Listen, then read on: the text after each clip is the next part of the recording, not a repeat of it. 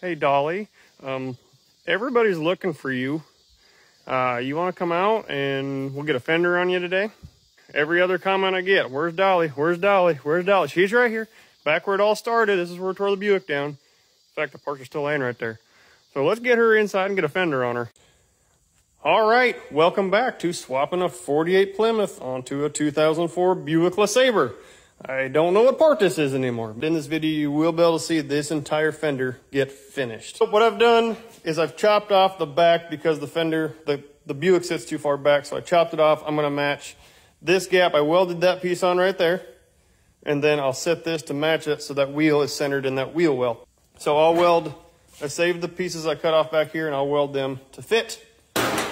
So I had a couple people ask questions about how I'm removing the fender because they thought I welded it on. So this is for everybody that thought it might have been welded on. When I did this right here, this doesn't go to the car itself. It goes to the original tab I cut off the fender of the Buick and bolted back on. So this is only welded to this tab right here, which is bolted on. So as soon as I take these bolts out, this whole bracket comes loose.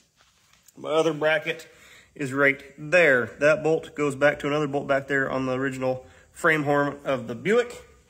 I will also be putting a bracket from here. I'll bend this guy down to right here, and the same thing will happen right there. So everything will still be removable. Nothing's actually welded to the car except for the actual body for the structure of the unibody. So let's go ahead and fill in this right here.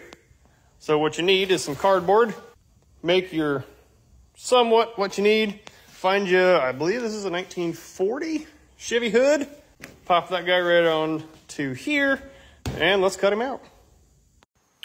Okay, now that I got that welded solid, that was actually broke right there, so I had to splice it right there.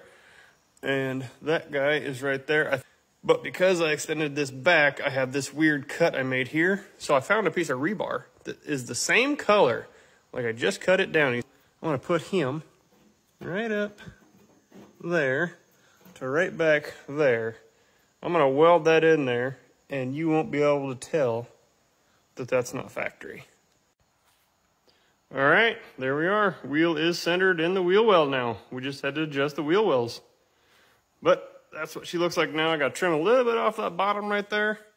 Grind a lot, and then make some mounts. But that's where we're at right now. But it looks a little bit better with that front piece on there. Still looks a little long, but I'm okay with it. It's just a little runaround beater car, so I still got to finish this up here. That's where this one's gonna end. But thanks for tuning in, you guys. I appreciate it.